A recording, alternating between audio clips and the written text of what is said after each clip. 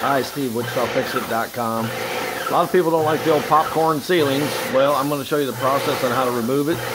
And I'll turn the camera around and you can see the first step on how to remove popcorn.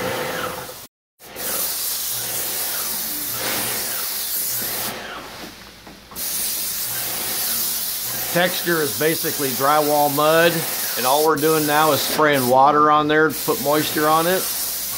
And you're going to come back behind with a big old wide knife and scrape it.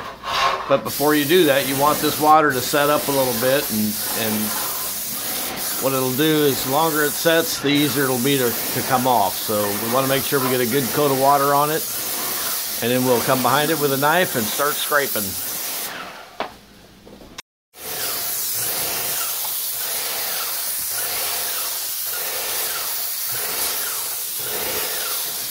Now that water is going to soak into that texture, and it'll help loosen it up from the ceiling.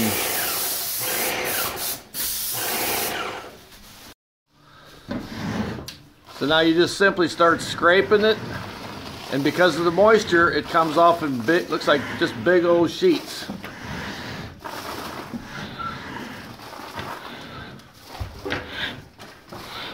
And it takes it right down to the sheetrock.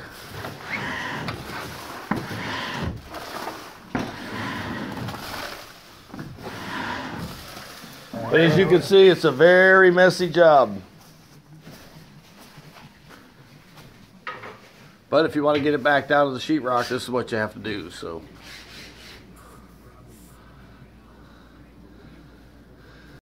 you want to be careful when you're scraping, because there's a tape joint all the way around the angle. Sometimes when you scrape into it, you'll peel that tape back.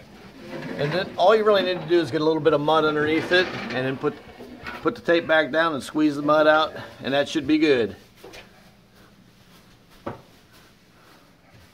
We're going to let this dry a little bit. We're going to spray it with sealer and shoot it with knockdown. Now what we're doing is putting on an oil-based sealer,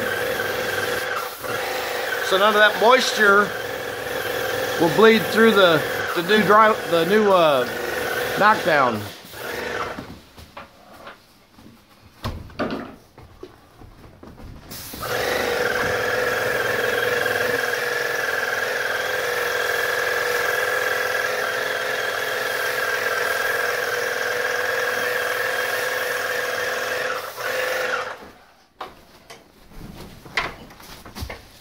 This is what I use for sealer. Never have any troubles. After we got this ceiling scraped, we went ahead and there was quite a bit of mud that we needed to do. Everywhere you can see that real bright white, that's fixing nail holes, fixing tape joints. A lot of times when people put texture on the ceiling, they won't finish out the drywall as well, because texture hides a lot. So you can see everywhere we had to fix this ceiling before we could spray it with texture or knockdown.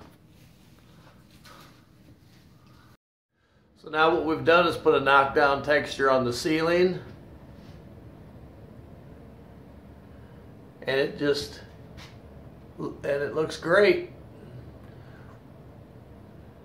We went ahead and painted it, of course. I always paint it after I put knockdown on. A lot of guys just leave it mud color, because they think because you put a white base you can just not paint it, but I think it makes it look more even if you paint it. Well, that's the process I use for removing texture from a ceiling. If it was helpful, leave me some comments. Let me know what you think. Check out my other videos at Wichita Fix It on YouTube, and make sure you subscribe and leave me some comments. I appreciate it.